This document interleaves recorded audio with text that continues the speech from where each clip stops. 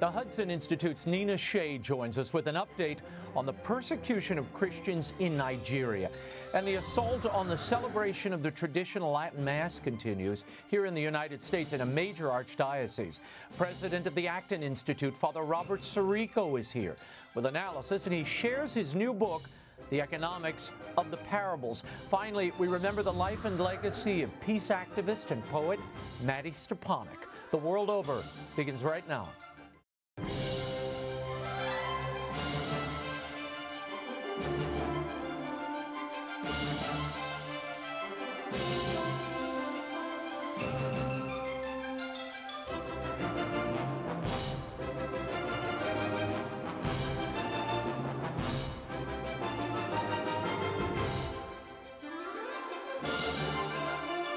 Now, Raymond Arroyo.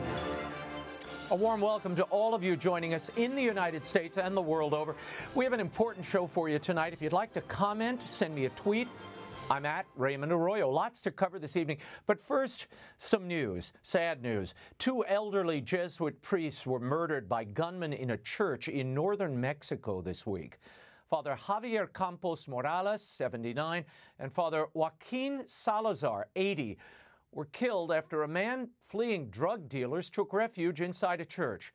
The drug gang followed the man into the church, executing him along with the 2 priests. The killers then left, taking all 3 bodies with them. The Society of Jesus in Mexico issued a statement demanding justice and the return of the priests' bodies for burial. Pope Francis lamented the killings, saying, quote, "So many murders in Mexico, I am close in affection and prayer to the Catholic community affected by this tragedy." Approximately 30 priests have been murdered in Mexico over the past decade. On Wednesday, June 22nd, an 18th annual memorial mass was held for the late peace activist and poet Mattie Stepanek. The liturgy was held at St. Rose of Lima Parish in Gaithersburg, Maryland, in celebration of Mattie's life and ongoing legacy. Mattie's mom, Dr. JENI STEPANEK, offered these thoughts on her beloved son's life. In many ways, Mattie was a typical child and teen, and yet I am in awe of his relationship with the Trinity and his clarity of purpose in life. I am in awe of his reliance on the gifts of the Spirit to strengthen and rejuvenate him as he coped with challenges and also celebrated the gifts of life within, with others, and with our world. We will have much more on Mattie Stepanek a little later in the show. What a boy. According to Open Doors, 1 in 6 Christians in Africa suffers some kind of persecution for their faith. Nigeria has been hit particularly hard with religious persecution of Christians. Some, including my next guest, are calling it a religious cleansing.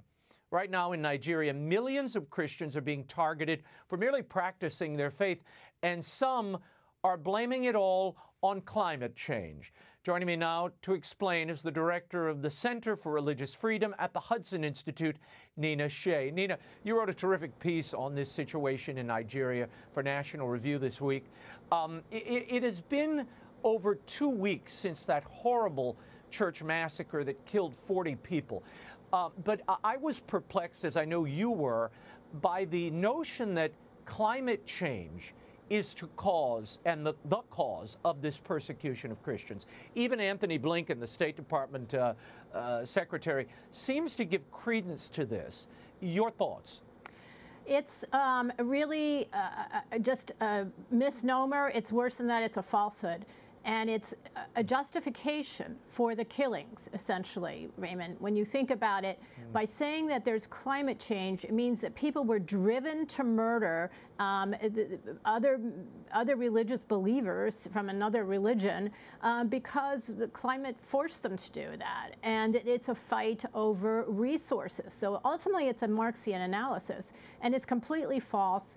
There's no solution when you blame it on climate change, of course. You want to have police, you want to have protection, you want to have security forces, you want to have justice in those cases. You want it to stop. And climate change offers really no short-term solution for them. Well, Nina, in this case, no suspects have been identified, though this massacre was conducted by radical Islamists. The witnesses provide us with that information. But it's a kind of clever scapegoat here, blaming the environment because it serves a political end, which is we have to dump more money into climate change legislation and closing down fossil fuel exploration and expansion so we can stop the persecution over here. It also lets you off the hook of not having to investigate who's responsible for this persecution. But what is going on here? Why is there no effort to find justice for these victims, Nina? Well, I think that there's very little sympathy, to say the least, for Christians. And our leaders, our political leaders now do not want to, and it's in the United States, it's in Ireland, it's in the UK, they're all saying the same thing, that this is climate change. This is a way of making the perpetrator the victim, Raymond, and the Christians are just, don't play a role here, even though they're the ones that are being killed. In fact, more Christians killed in Nigeria in recent years, including the last year, than anywhere else in the world.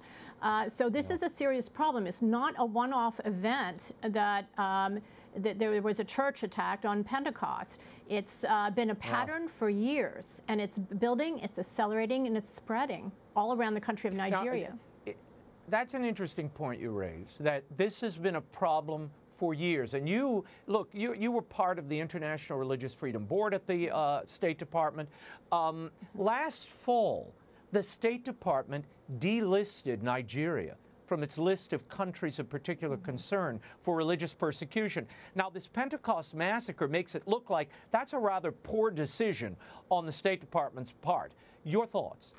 Yes, it's political. It's part of the narrative that you outlined, Raymond, that it fits into climate change, it fits into intersectionality. We don't want to blame victims for religiously motivated attacks coming from radical Islamists. We don't want to uphold Christians as the victims because they're colonizers, they're white racists, even though these are black Christians we're talking about. And delisting was a way to just put the whole issue aside, that more Christians are being killed now in Nigeria than any other place in the world. And they're being brutally murdered. And of course, Raymond, this is happening in a larger context of anarchy in Nigeria, but that often happens. It happened with the Jewish Holocaust. There was a war going on, but still you can focus and single out a particular victim group for religiously motivated violence. You know, it's curious, Nina. It's not only the United States government throwing around this notion of climate change as cause of these violent religious persecutions and attacks. Irish President Michael Higgins excused the murders by jihadis, saying these Fulani herdsmen are, quote, pastoral peoples who are among the foremost victims of the consequences of climate change. Now, Nina, the local bishop of Nigeria denounced the Irish president's statement. He said these atrocities are religious cleansing of Christians. Explain. Yeah, it started in the northeast of Nigeria with terror groups that are affiliated with ISIS, and we all know about ISIS. And they wanted to eradicate Christians in Iraq and Syria, and they're doing it now in, these are locals who are affiliated with ISIS of the Middle East, and they're doing the same thing in Nigeria, and it's spreading around actually West Africa and the rest of Nigeria. The church that was attacked on Pentecost Sunday, filled with worshipers, was actually a peaceful area. There wasn't any history of this. So it's a sign that this is spreading, and it's extremely dangerous because we have national interest in maintaining peace in the region and partnership and trade with Nigeria. Nina, why is there such a pronounced bias in favor of the Fulani, these herdsmen, particularly those who are radicalized jihadis? Well, it is playing with fire, and the president of Nigeria is the son of a Fulani chieftain. His name is Buhari, And he has been putting out this narrative that these are pastoralists, these Fulani herdsmen have not been radicalized, they are not jihadis, that's not who's doing this is just ordinary crime.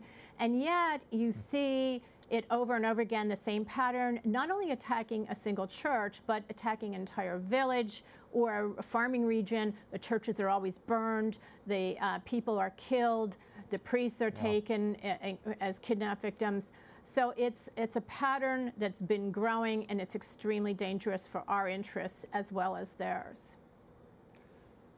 The Fulani conducting these attacks, Nina, on Christian farms in the north, they seem to be well organized. Who's funding them? Do we know? Well, some of it is funded by crime, and they have made common cause with some of the cartels in the region, criminal cartels. But there are also, there's Islamist governments in the Gulf and individuals who are also funding this. So it's kind of murky, but there's very little interest in tracking that down. Are the Fulani behind these attacks, other attacks in Nigeria, in addition to the Pentecost massacre? I mean, just days after funerals were held for the massacre victims, 2 more churches were attacked. And are they only targeting Catholics here, or other denominations being assaulted as well? I don't think there's a week that goes by there isn't a church or a village attacked in northern Nigeria, across the north. And Kaduna State has been one of the hardest hit. And there have been several entire villages attacked. They can even be occupied by the Fulani radicals, and their names changed, and the government still doesn't respond. There's total impunity for them. So this continues, and it is accelerating. There was another incident that should have been front page headlines. The prelate, the head of the Methodist Church of Nigeria, was captured by, he thinks, Fulani. He says Fulani, and his bishop and a chaplain, and they were taken into the bush. They were tortured, and then they were they demanded 100 million Nigerian money, and amounting to $250,000, which they ended up paying their attackers and their kidnappers, because they put a gun to the bishop's head and threatened to pull the trigger in front of the prelate.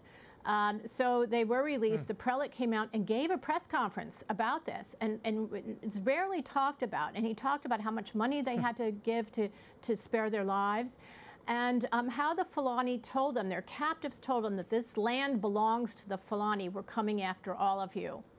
So there's very little doubt what their agenda is. Whether it's organized or not, we don't know, because no one can investigate it. No, the government refuses, the government of Nigeria refuses to investigate, because they are also dominated by the Fulani.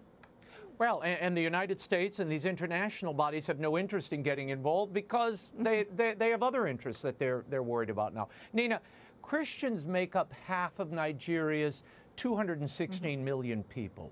Now, President Buhari was elected the president of Nigeria on the promise to end corruption and secure the country. So how and why is the Buhari government allowing fully half of its population to be terrorized? Well, I think that they want to maintain power, and this is the way they plan to do it. They represent the Fulani and other northern Muslim tribes, and they want to make all of Nigeria that way.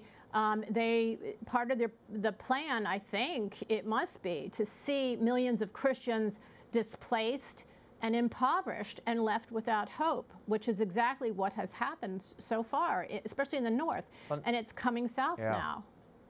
No, Nina, it's so galling. You see what's happening here, Angola, other parts of Africa, and the United States. You know, we're now poised to throw $450 million more on top of the billions we've sent to Ukraine, and yet there's no attention at all to the human suffering, the religious persecution, and a massive shift in the civil society of these African countries. None at all. They're just totally looking the other way. On a positive note, I mean, we've got to find something positive. 2 Nigerian schoolgirls who were kidnapped by Boko Haram 8 years ago were freed this week. Both women carried babies with them, so they were obviously taken advantage of in captivity. What can you tell us about their recovery? And is this a sign of hope that others will be found or released? Well, we shouldn't stop trying, and I think of Leah Shariba, who's been there for about a decade, I think, at this point, or maybe a little less. But we shouldn't stop trying. It is a sign of hope.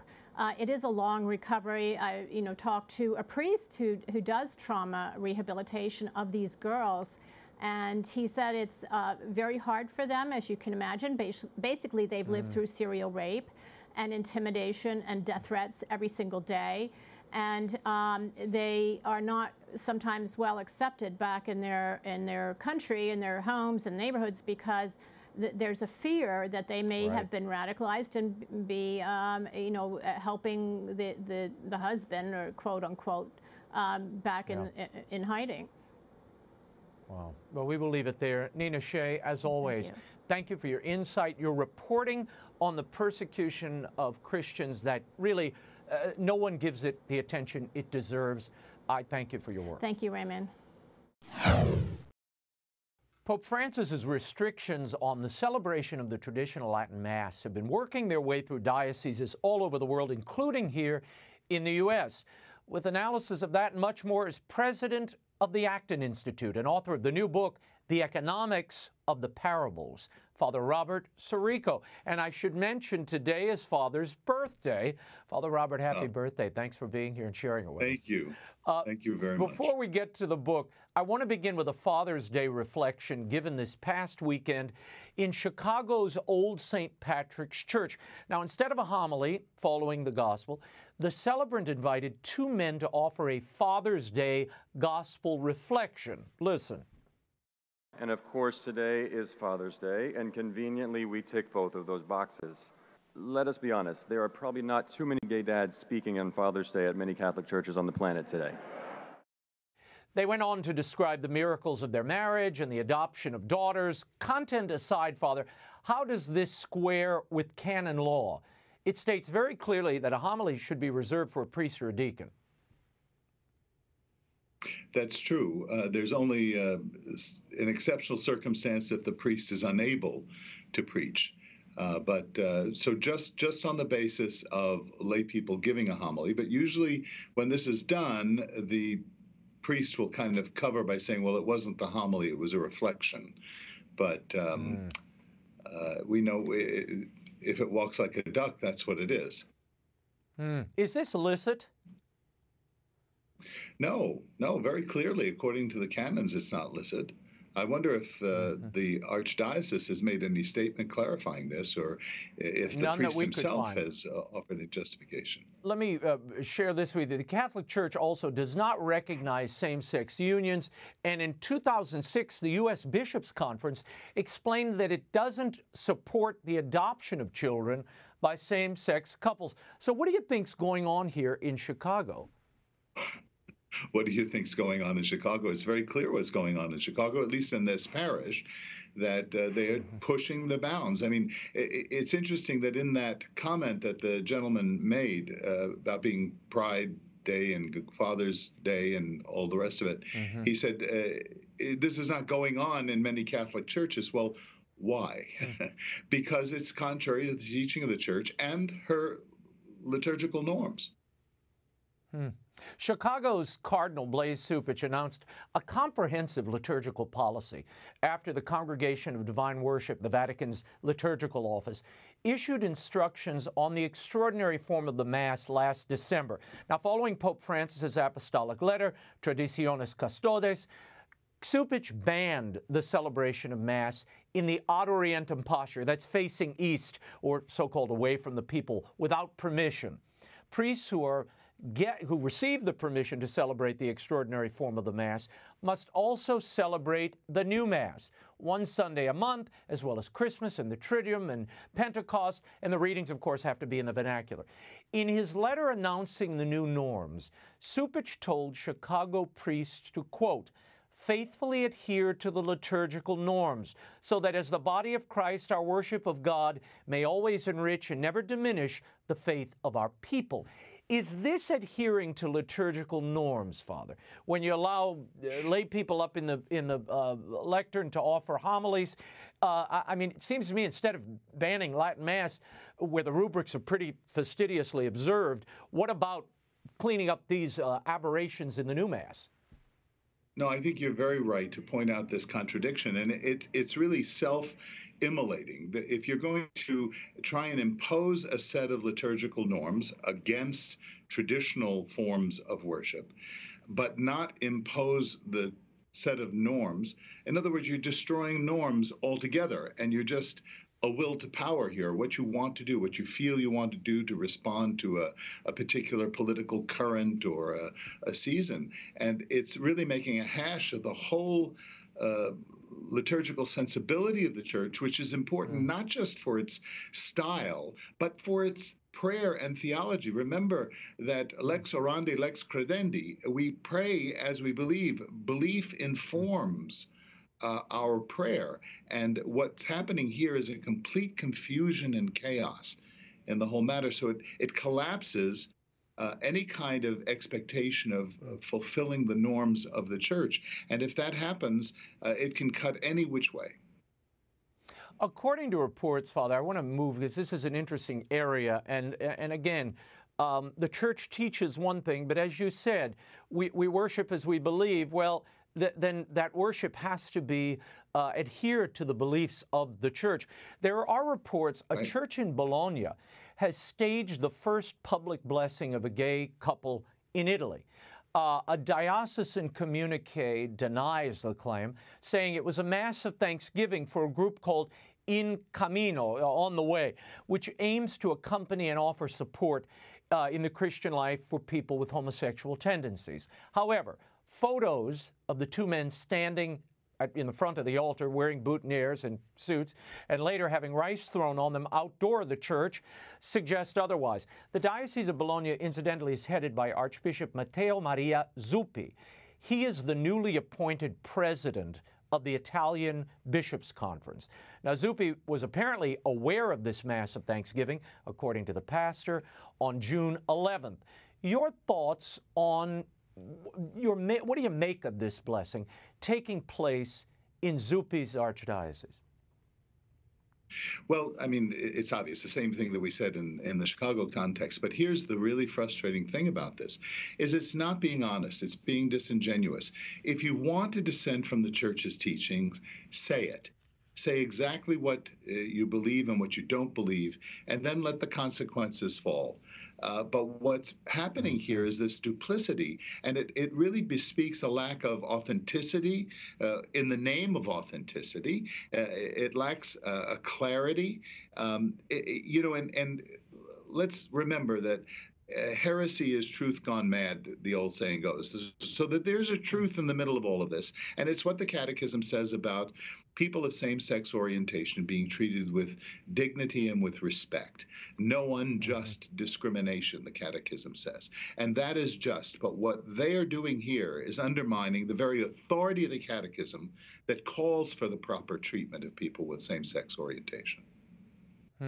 In 2021, following on that, the Congregation for the Doctrine of Faith confirmed that same-sex blessings by Catholic priests are not licit. Now, they're claiming in Bologna this is a mass of thanksgiving to get around that rule. Do you expect to see more of this? Well, we're seeing it. That's exactly the kind of argument that's being used in Chicago. This isn't a homily. We're not saying anything about homosexual actions. You know, it's duplicitous. And if these incidences are not stopped in one way or another, if the authorities, like Cardinal Zuppi or Cardinal Supich, don't put some censure on the priests who are behaving this way, of course we're going to see more and more of this kind of thing. And then what happens when more traditional people want to ignore the cardinal in terms of the way and the style of their liturgies. I mean, again, it gets down to chaos. Let's remember that the name of another name for the devil is the dissembler, the one who breaks things apart. It lies. Yep. And let's just be honest about this. You claim to want authenticity. You claim to want truth. Then let's just have an honest discussion about these things. Yeah. The Vatican has issued a new collection of commemorative coins, Father. A new one, it's a 20-euro piece. It has a depiction of a young person receiving a vaccine. The description on the Vatican website states that the 20-euro coin is dedicated to the current theme that's very close to Pope Francis's heart. The Holy Father has repeatedly stressed the importance of vaccination, recalling that health care is a moral obligation and it is important to continue efforts to immunize even the poorest of people, end quote. Your thoughts on this coin and the timing of the release? Well, what strikes me is how trendy this all is. It's coming at a time where, pray God, this whole pandemic and shutdowns is subsiding, and it's holding up a kind of trendy. There's a kind of virtual signaling that's been going on during the whole thing, both with the masks and with the whole vaccine debates that have taken place, where the Church says that it has always given us the option with regard to vaccines. It's not mandatory in our Catholic faith. So it's a stylistic thing. It's a trend. They're putting it on a coin. So maybe there's, I can't wait to see the next coin. I mean, maybe we'll have, oral health care and toothbrush virtue. Well, I worry if you turn that vaccine coin over, it might be sponsored by Pfizer, but we'll take a close look to make sure that that's the case. That would be a great marketing idea. Great. Yeah, well, at least somebody would pay for this thing. I want to talk for a moment about your new book, The Economics of the Parables. You have mined the parables here for economic wisdom that often goes unseen or unnoticed. Why? Well, because what Jesus is doing, and he does it not just with these things that have economic dimensions, but in all of life, he's teaching us something about eternity from the context of scarcity, of the real world, of the earth. And these 13 parables that I've chosen, there could be more that I could have written on, really give us examples and bespeak the knowledge that our Lord has of the reality of scarcity and the necessity of allocating resources properly in a way that serves the human community. And you see this in repeat. I mean, the parable of the talents is one great example. We don't have the time to go through all of them, but if you think about it for a moment, you can see that things like trade, wage rates, inheritance disputes, discovery of valuable things that were hidden or not discovered before, all of these things are in these Gospels. And what I try to do is uncover the kind of consequences of this kind of thinking. It really, I think, will be surprising. I think there's some new things in there that people would not have thought of. Much of Catholic social teaching, Father, condemns socialism and Marxism. However, we have seen various elements of capitalism condemned by the current pontificate. Even Pope Benedict and John Paul were dubious of certain parts of market capitalism. Pope Francis said capitalism failed during the pandemic of 2020. The Pope has repeatedly rejected trickle-down economics in his encyclical Brothers All and the 2013 Evangelium Gaudium. What do you make of the Pope's statements on the evils of capitalism and condemnations of trickle-down economics? Well, of course, there are things in capitalism that can be condemned that I would join in condemning. Somebody once said that the Church condemns socialism at its root, but only condemns capitalism in its branches. And there are things that are on the market that are immoral, that should be condemned, that even should be outlawed. But that is not because in other parts of Fratelli Tutti, for example, the Holy Father says that business people with an ethical orientation, with a primacy of human dignity and under law, can be indispensable in benefiting the poor. And that's the capitalism or the free market that we want to defend. I think that it's unfair, and it reveals a kind of inconsistent way of thinking and a lack of depth of economic understanding. In the book, you write about the story of the rich man encountering Jesus and asking him what it will take to enter the kingdom of heaven, and how this is often misinterpreted. You write, "Here is where the famous phrase so often recounted in discussions about wealth and economic success arises. How hard is it for them that trust in riches to enter into the kingdom of God? It is easier for a camel to go through the eye of a needle than for a rich man to enter into the kingdom of God." That vivid metaphor, which comes midway through the account, is perhaps its most memorable part. Jesus' words are often seen as a denunciation of wealth, or an indication that wealth is incompatible with discipleship. What is it that people get so wrong about this moment in Jesus' life and this encounter? The important thing that people are missing right here is the first thing that Jesus says to the rich man. He invites him to come and be his disciple. We could have had 13 apostles had he accepted the Lord's invitation. But what is the first thing that he says? I'm going to give everybody a moment to think about that. And they're going to think, I'll bet the majority will say, well, Jesus told him to give away everything. But that's not the first thing he tells him. The first thing he says is go and sell all that you have. In other words, he's admonishing him to first engage in commerce. Now, think about that for a moment. If there is a connection between this man's wealth and the distribution to the needy and the poor, and our Lord tells him to sell it, then wouldn't you think that the Lord expects the man to get a good price on the things that he's selling? In other words, he's engaging in commerce, and it shows the connection between his successful entrepreneurship, his marketing, and his service of the poor. And that, to me, is a metaphor for the market as a whole.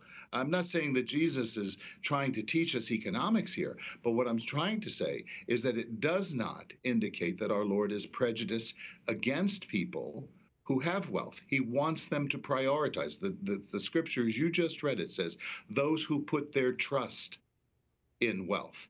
We cannot put our trust in wealth. How does this whole story end? It ends with Jesus answering the disciples' question when they say, well, then who can get into heaven? If the rich can't get into heaven, who can get into heaven? And he says, what? With man, all things. With man, it is impossible. With God, all things are possible. Yeah.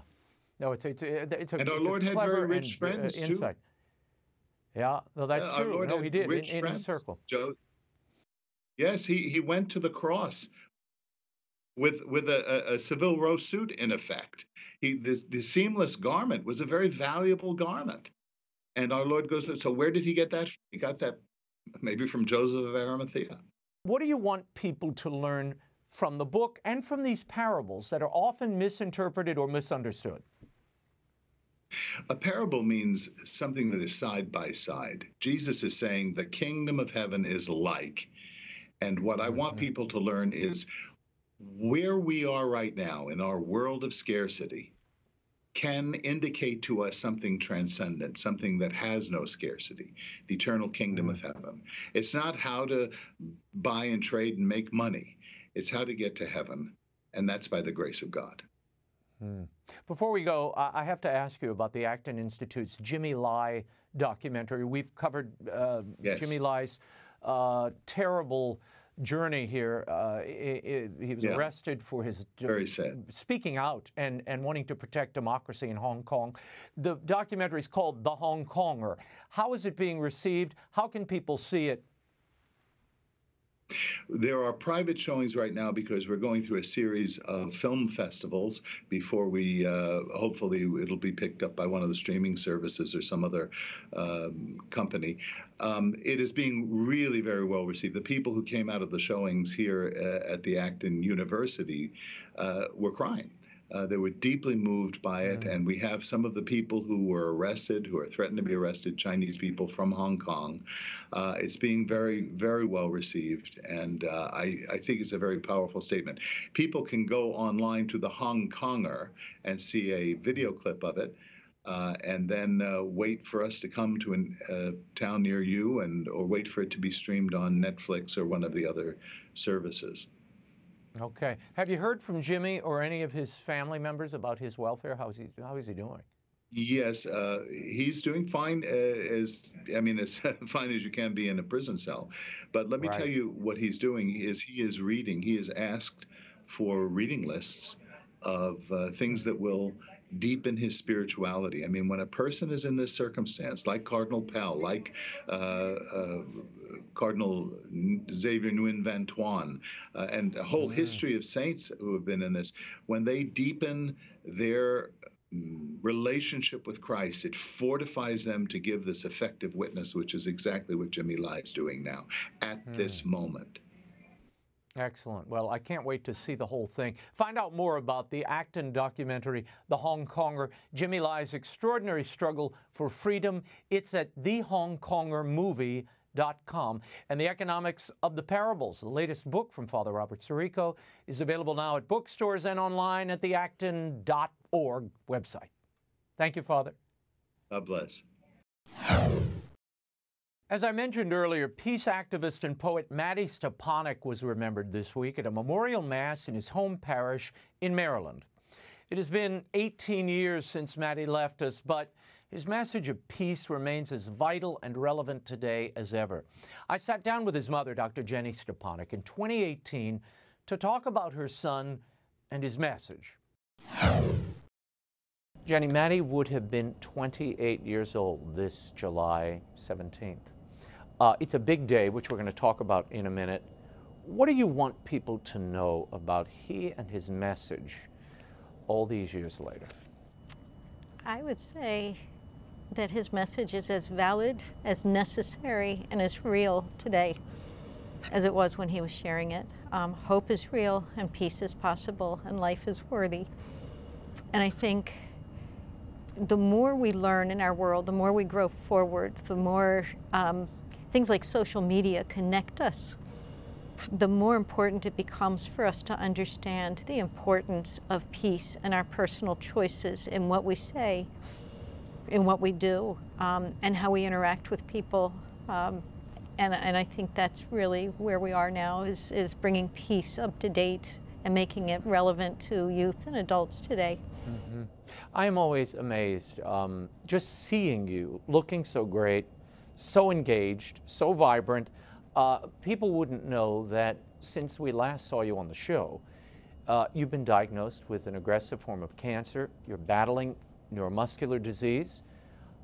What of Mattie's message or words have inspired you to go on, to continue this celebration and battle? When I was going through chemotherapy a couple of years ago, I actually would blog every week, and I would find something that Mattie wrote and create an entire blog based on that, because Mattie inspired me to believe that hope is real. Hope is not a magical cure, it's not a fix, it's not a miracle that's going to heal you, but hope anchored in faith, anchored in finding some reason to be grateful, or even a source of service for someone else, even in moments of suffering, that can get you into some next moment, can help you deal with even the worst pain. So Mattie inspired me to really root myself in hope, not an illusion, but in the hope that somebody beats the odds, in the hope that even with progressive diagnoses, that I have purpose, and that purpose can be to serve God and to serve others, and to be a source of hope and peace for our world, just as Mattie was. One of the things I loved about Mattie's message, more importantly Mattie's example and yours, is that despite the challenges you were dealing with or that he was dealing with, you're focused really on the other people and on others. And tell the story of the day that the Oklahoma City bombing happened. He's what, 4 years old? He was 4 years old. It was in April of 1995. And he had been watching something on TV, and it went off, and the news came on, and it was about the Oklahoma bombing. I quickly turned it off and tried to explain to him what had happened. But in that brief amount of time, he had already seen these devastating images of children and adults who died and who were going to be survivors and living with the pain. And I talked to him about praying for the survivors, praying for the victims. And he said that's important. We can pray for the families, we can pray for them, but we need to really pray for the people who did this, because they're the ones that don't have peace in their hearts. We need to pray for people to have peace so that this stops. And he was as concerned about whoever caused this violence as he was about the children and the adults and the survivors, in a different way. It was a different type of concern, a different type of prayer, but in his heart, Jesus died for sinners, and he wanted the sinners to have peace in their heart and to understand why this was wrong, why no matter what you're going through, this is not the right choice to deal with whatever your reality is or whatever your anger or issue is. He also had a pretty dramatic response to 9/11. Yes. Tell us what happened. Well, with 9/11, he watched personal friends literally go up in ash. He had been with firefighters on September 10th, and those very firefighters, some of them were in the World Trade Centers on September 11th and died. And on that day, Mattie wrote a series of poems and passages for peace where he initially struggled, questioning, can we still find peace? Is there national security? Is there hope? Are we ever going to really get along with each other and stop this unnecessary violence? By the end of the day, he wrote a poem called For Our World that essentially says we need to stop, be silent, and notice, and to rebuild the mosaic of humanity, stop shattering it. I would say one of his biggest responses to interrupted peace was actually in 2003 when the United States bombed Iraq. And Mattie was in the hospital at the time, and we were watching some evening TV program and they interrupted. And when he realized what he was seeing was missiles and bombs falling on Iraq, and he had been working so hard to create passages to inspire people to understand why war is an unnecessary evil, and that there are ways to resolve our conflicts without bombs. And when he saw these bombs fall, he literally had a physiological response. It changed his heart rate, his blood pressure, his skin turned blue. He was spiritually and emotionally devastated and physically compromised. And doctors and nurses were worried about him. I was quite worried.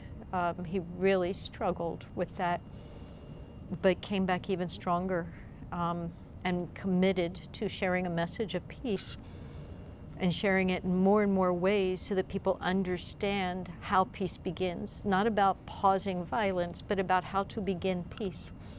How to teach kindness and empathy to children, how to teach thoughtfulness and instill and nurture resilience in children and adults. So he began really breaking down the message into specific elements of hope and peace so that people could better understand. You mentioned empathy, and he had it in amazing ways. I mean, even when he was struggling with imminent death, choking on his trachea, battling in and out of really, he crossed over to the other side and came back a few times. Tell me about that, the empathy you saw there in the hospital room. In the hospital room. I had seen empathy in Mattie from the time he was literally 13 months old at a church picnic, where he showed empathy for a toddler who was crying, and he comforted her and helped her. And I saw that exact same empathy throughout his entire life and the day he died. We knew he was dying. We didn't know it would be that day, but we knew he was gasping for breath, his bones were broken, and he was struggling literally for every single breath. And the baby in the next bed in the ICU was crying and crying. And Mattie started calling out, "Nurse, nurse, nurse," because he couldn't even really speak well anymore. And the nurse came running in and said, "What's wrong? Are you in pain?" And he said, the baby. And she said, "What's wrong? Is the crying bothering you?" And he said, "No." And he said, "Hold the baby. The baby is the future. The baby has purpose. Comfort the baby. Comfort the baby." And that nurse started crying. And she picked up the baby, and Mattie said, "Sing." And so she sang to the baby. And Mattie died within 24 hours of this happening. But he was so concerned about this baby knowing you matter, even though you're in a hospital and you're suffering and you're in pain, but you matter, you have purpose, you are loved, you are cherished, and somebody's going to comfort you and hold you. And that was within the day of his death. You have some concerns that people think of Mattie as a celebrity and that Oprah is responsible for him in many ways. I think when people hear Mattie's name, they think of him as Oprah's kid, and I think that's lovely. I think that's wonderful. And Mattie and Oprah were very close. They were sincerely friends and loved each other, and to this day she still loves him. And people think Mattie wanted to be on her show because he had poetry books. Really, his wish was that Mattie said when he was 6 years old, okay, and he wasn't on her show until he was 11. Right. When Mattie was 6 years old, he came to me and he said, "God put Oprah Winfrey and me on earth at the same time with purpose." I'm thinking, oh, did he now? Really? Of course, yeah. Because he'd read a little biography of her. He had read a little book about her, and it was like an aha moment for him. Like, this is the person that's going to amplify my purpose. He said, God gave me a purpose of shaping a message of hope and peace so that people can understand what God wants them to understand. He said, I shape it for children, for adults. I shape it for Christians, for non-Christians. He said, I shape hope and peace into something that people understand how they can be a source of hope and peace, even in hopeless moments, even in moments of suffering, even when there's war and trauma. But he said, what I need is to get this message out to the world, because otherwise I've got this message, I've done what God's asked me to do. I have been a messenger, I've shaped it, but then it just sits in my computer. And he saw Oprah as the vehicle of that heart song, and so he saw that people turned to Oprah for inspiration. And when he saw that Oprah Winfrey was a person that knew what it was like to suffer, she was not born rich. She knew what it was like to suffer and rise up out of the ashes. So he believed that she would understand the message, and he wanted her to share the message that he had shaped. It was a bonus that she had him on the show, and it was an unusual situation that she realized he was real. He was not a poet kid. He was not a child whose mother wanted him to be on Oprah. He was really a messenger of hope and peace. And that's why they became friends. That's why he was on her show multiple times, not because he was a cute celebrity kid, but because he was an authentic bearer of a message of hope and peace. Jerry Lewis also had him on as his MDA spokesman for a number of years. He was often on the telethon. I want to show people a little clip of that. You let them know what life is about because of your presence and your courage.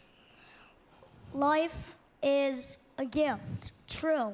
It's hard, and it's not always the easiest thing. But if it wasn't, you know what? The challenges in life are a part of our life, and that's how we learn. And some of us are meant to have a disease, and some of us, like you, are meant to help fight it. All of us have a reason, and we have to choose to always live our lives to the fullest. No one is better or worse than anyone else. We are different and beautiful. And I think that is an important and powerful message. People look at children with disabilities and see them as less than perfect. They see children with developmental disabilities as children that need fixing, that need help. The help that all children need, with or without disabilities, medical, physical, spiritual, or cognitive, the help they need is to become their best self, to realize their purpose and their gifts from God and celebrate those gifts in a way that makes the world a better place, a fuller place. And so when you're born with a disability, yes, there's suffering involved, but it's not a mistake. It's not that God made an oops and this child is less than another child. And Mattie understood that. And he cherished all children, all people. Now I see you struggling against infirmity and time to continue this message, to spread it. What is that heart song that you want people to hear? Both Mattie's and yours. Well, I'll begin with mine. Mine is simply that you matter, and each moment matters. And we can't control whether a moment is going to be one with suffering or one worthy of celebration. All we can have a choice in is what we do with that moment and with the next moment, how we move through it. All we can do is choose to be kind, choose to reflect God's presence in any moment, choose to, of course we all hope for another moment. I have prayed to overcome the odds. I've prayed for more time. I've been told several times for different reasons in the last 3 years that my time is up. And yes, I'm human. I pray for more time. I am looking forward to being with my children again. I do hope that I see the face of God. But life is so worthy, even amid suffering, that if I can find a way to be a source of hope for someone else, and I learned this from Mattie. All right, Mattie's heart song was to be a source of hope and peace for other people so that it becomes real. If they don't believe it's real, be real for them. And that was why Oprah loved him. He was real. And I've learned that as well, is that if I can be helpful to you, hope for you, if I can bring you a moment of peace, then I'm reflecting God's presence on earth even amid challenges. And that makes life worthy for me and for you. You matter. Every moment matters. You can learn more about Mattie's work on behalf of world peace, as well as the progress of his cause for sainthood. It's at MattieMatters.org. Family Theater Productions is celebrating 75 years of award-winning media that's engaged families since the 1940s. How has it survived, and what's the future of faith-based programming? Joining me now to discuss all of this, National Director of the Family Theater Productions, Father David Guffey. Father, thanks for being here. Now, the organization was founded by the great Father Patrick Peyton in the 1940s, and it started on radio. Why and how did he decide to start Family Theater Productions? As a young priest, Father Peyton had a passion for promoting family prayer, especially the Rosary. And he tried a couple things locally where he was assigned in Albany, but he discovered that mass media was the way to get into people's hearts and homes, and radio was the mass media of the day. So he started doing local radio. He got the bug to do national radio, and so he went to Hollywood. And he went to Hollywood in October 1946. By February of 1947, he founded Family Theater, and he had a national radio show on the second largest network of the time, the Mutual Broadcasting System. There have been a great many famous people who have become part of Family Theater Productions over the years. I want to give the audience a little sampling of some of those stars who contributed so much to your productions. Good evening. This is Jimmy Stewart. You know, since this is our first program, maybe we ought to have a dedication. So right now, let's dedicate the Family Theater to your family.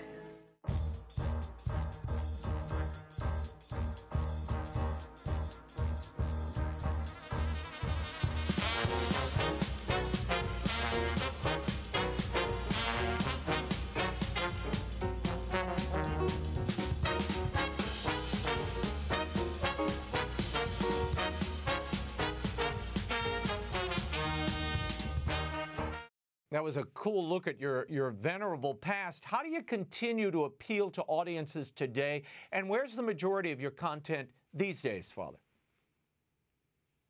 I think today we've seen that there are audiences for faith-based and family content. Even the industry has discovered that through the kinds of films that are being created. And our shows some go directly to Catholic media, but many of our shows are marketed through mainstream channels, at least initially, because the mainstream world knows there's people hungry for uplifting stories that celebrate family and that include faith.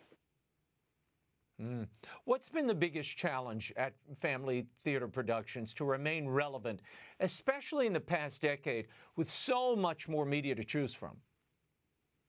The great challenge is there's so much content being created.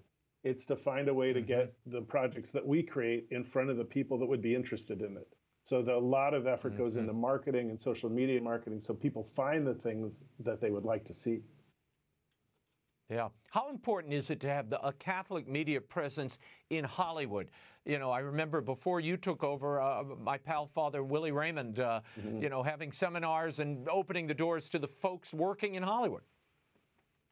We still do that. We had a meeting last night, our first in-person meeting after COVID. We still gather people in the industry.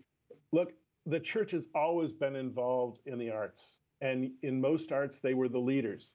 Somehow we got a little bit behind in film and a little bit behind in television.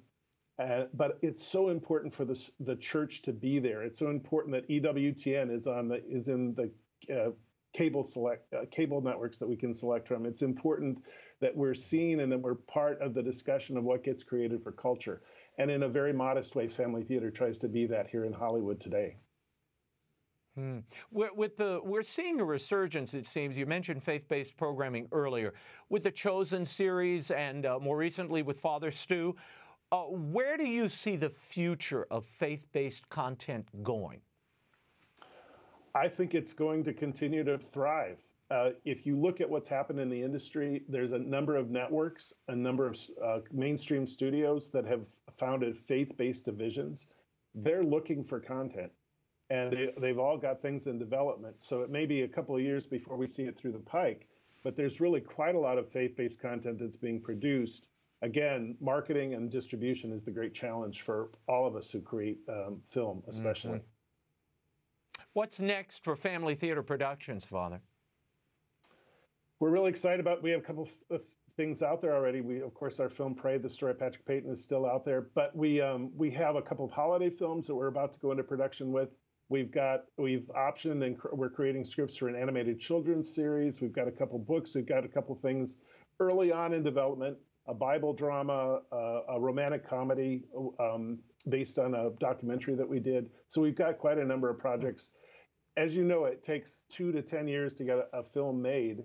And we've got some that are films in all stages of the process right now. Wow, amazing. Father, thank you so much for being here. For more on the work and history of Family Theater Productions, you can visit familytheater.org. Father, thank you so much. Thank you. That's all the time we have for now. Be sure to catch us next week. Until then, we'll be scouting the world over for all that is seen and unseen. On behalf of the staff and crew of EWTN News, I thank you for watching. I'm Raymond Arroyo. Bye now.